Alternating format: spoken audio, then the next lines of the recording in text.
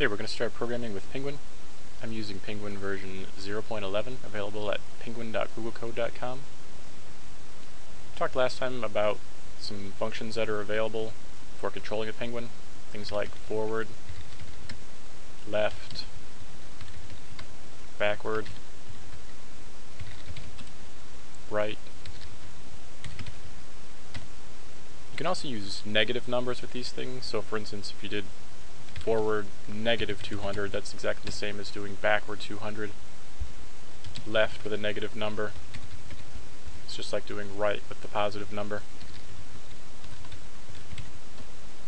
And back with a negative number is just like forward.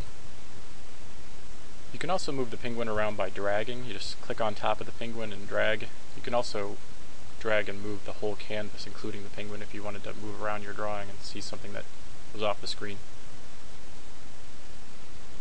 If you're interested in more commands, you can go to the website and take a look there. Go to pynguin.googlecode.com, click on Wiki, and then click on Getting Started. There's a list of pretty much all the commands that are available. You can read through those and give them a try. Some more interesting ones, like pen up.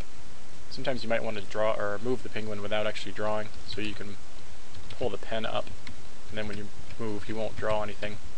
And then you can put the pen back down if you decide you want to start drawing again.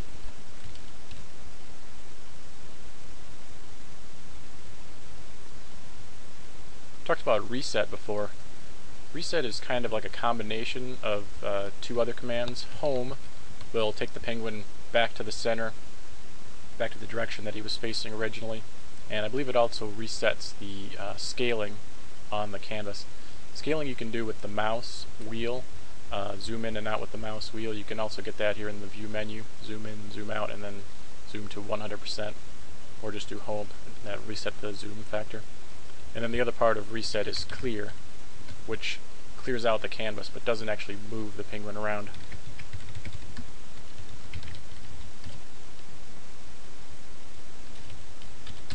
And of course reset is like a combination of both, clears out the canvas and moves the Pynguin back to the home.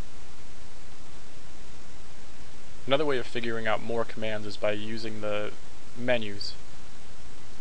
When you do use some of the menu options, it will put the command, the equivalent command, down here into the interpreter. So for instance, if you wanted to change your avatar, you can just use the menu option, and then this is the command that you would use. So if you wanted to put this into your code, you can use those. Another thing you might be interested in is changing the color that you use to draw. You can use this color option in the pen menu.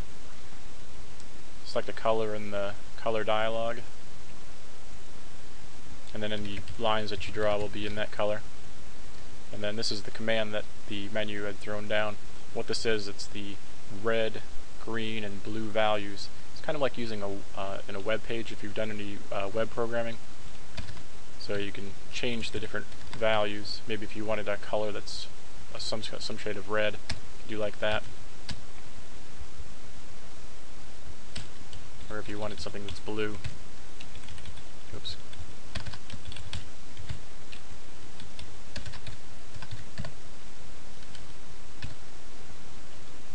Another way to select colors is by using the names of the colors.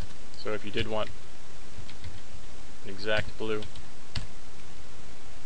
note that the name of the color does need to be in quotes, and that when you do that it does return to you the actual number value of the color that it's using.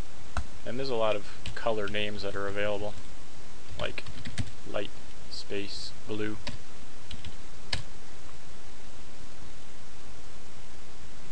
You can also change the width of the line that you draw.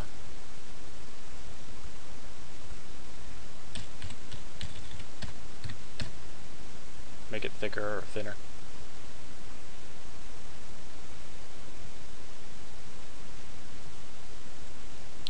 So take a look at the command list on the website, on the wiki, and go through the menus, take a look at some of those commands and see what you can do with those. And check back in for the next podcast. Thanks for watching.